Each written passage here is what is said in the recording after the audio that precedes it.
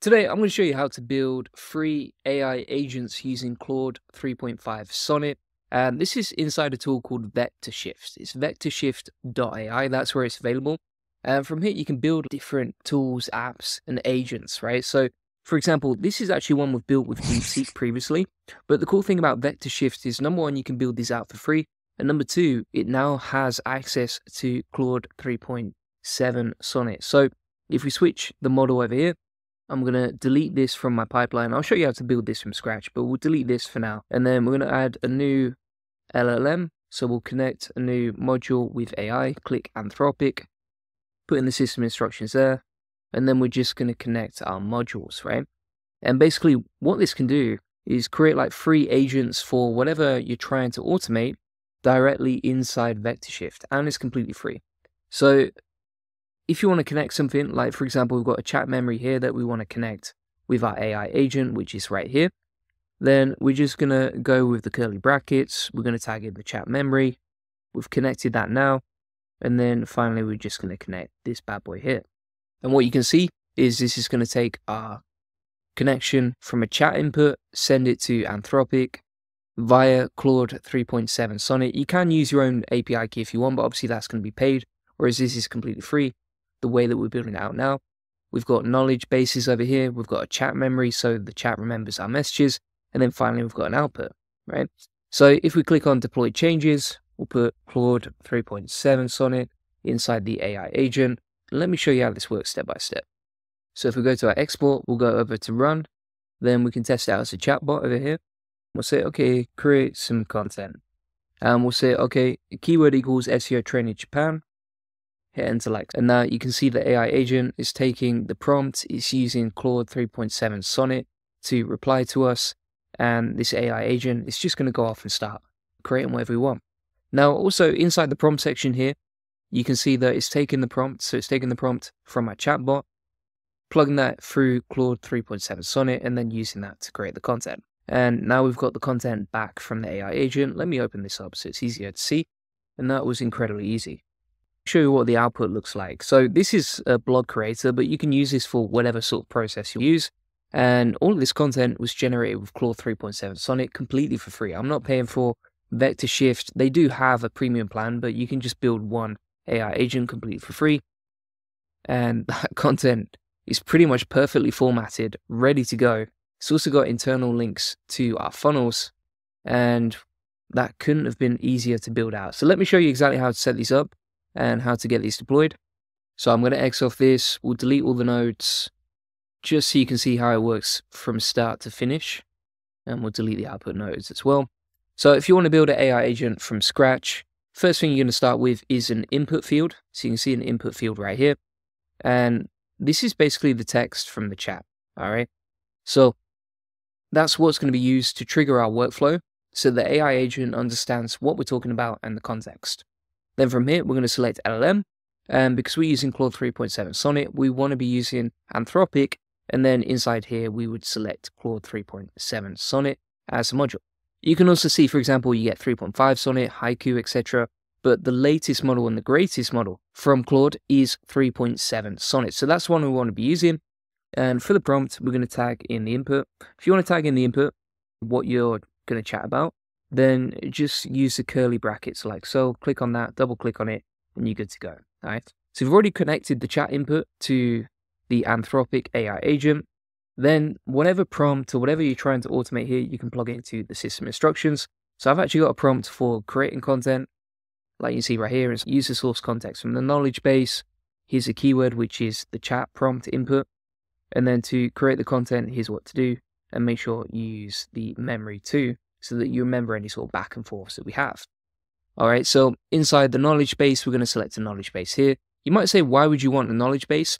So a knowledge base is super useful because it's going to be using that to create the rest of the content and really understand what you're talking about and how the process works. So you see how it says use the source context from here. We're going to tag in knowledge base like so. That's tagged in and we're good to go. And if you're wondering, okay, how do you set up a knowledge base inside VectorShift? Let me show you that in a new tab.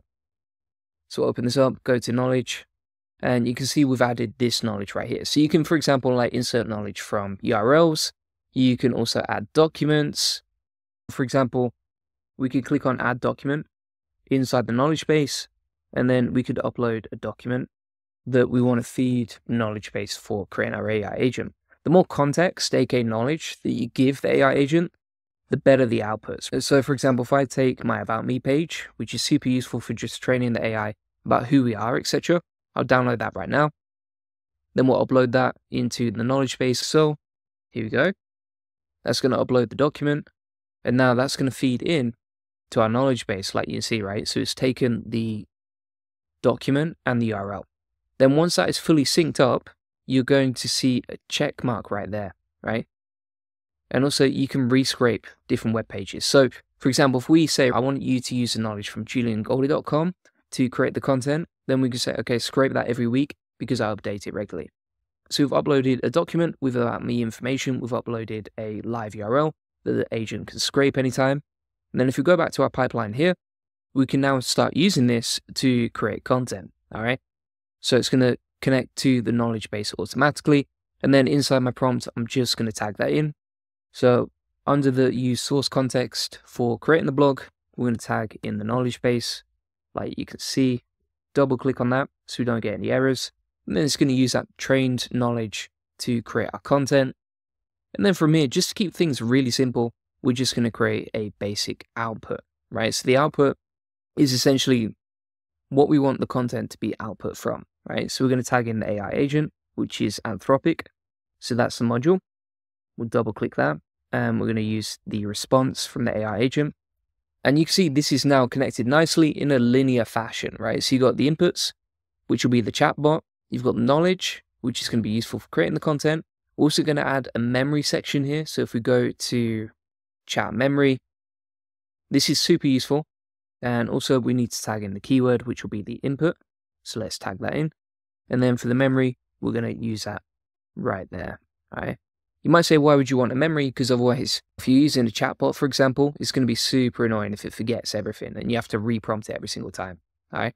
So we've deployed this now. If you want to deploy it, you just go to the deploy button, export it.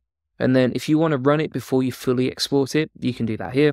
We can go to chatbot and we can just run a test, right? So we've got the input and the output. And if we say, okay, keyword equals SEO training Japan.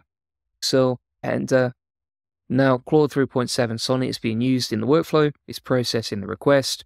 It's going to take a little bit of time because it's a reasoning model, but the outputs are so much better with Claude 3.7 Sonnet. And the cool thing about this is it's going to be way easier to use this inside a chat than it is inside like a project or that sort of thing, right? So we can build and deploy chatbots. We can share this with our team and we can easily create content.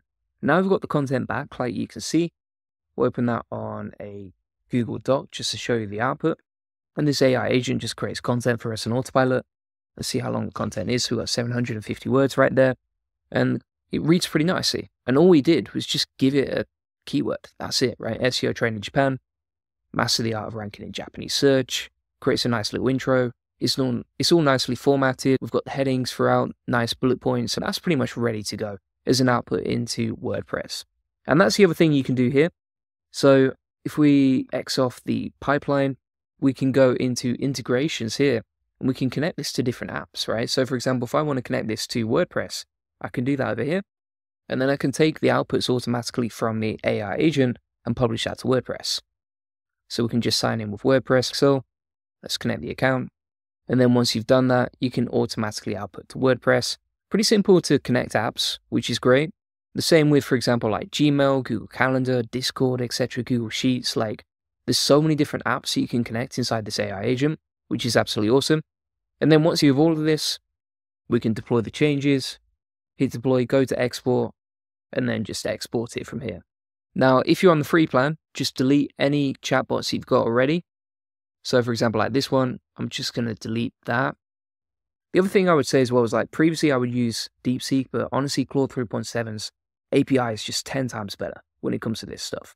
So from here, we're going to deploy this, go to export it as a chatbot, create the chatbot. We can customize it before we publish it. So I'll call this content creator bot, export that bad boy, And now we've got the chatbot ready to go, like you can see, and we can just create content whenever we're ready. So for example, if we put, okay, keyword equals SEO training London, all right, then this AI agent is going to start processing the request. And again, this is all free. It doesn't cost us any money. We can also, for example, embed it on our website. So you can take this code, embed it over to WordPress, pretty simple and easy to do. And if you wanted to use this as your own like personal custom GPT, you can bookmark it, come back to it whenever you're ready. Thanks for watching. If you want to get access to the SOP step by step, feel free to get that inside the AI Profit Boardroom. This comes with all my best trainings on AI, how to build agents, AI SEO automation, and tons of my best SOPs, plus a crash course on everything you'd ever want to automate with AI. On top of that, it comes with weekly calls with me, so you can jump on calls with me and ask me any questions, and an amazing community of 231 members that you can ask for help and advice. And prices are going up on the 10th of March. So make sure you sign up now and lock in your legacy price so that you save a lot of money if you sign up. Feel free to get that link in the comments description. Also, if you want a free SEO strategy session, we'll show you how we take websites from 0 to 145,000 visitors a month and generate hundreds of thousands of dollars in sales on autopilot. And on this free link building acceleration session, you'll get a custom tailored link building plan, discover the secrets of SEO link building, answer any questions you have, learn the best link building strategy for your website, plus how to 10x SEO traffic based on what's working for us and our happy clients, like you can see right here. Feel free to get that link in the comments description. If you want more lead sales and customers from your website, this is a great thing to book in. Cheers, bye-bye.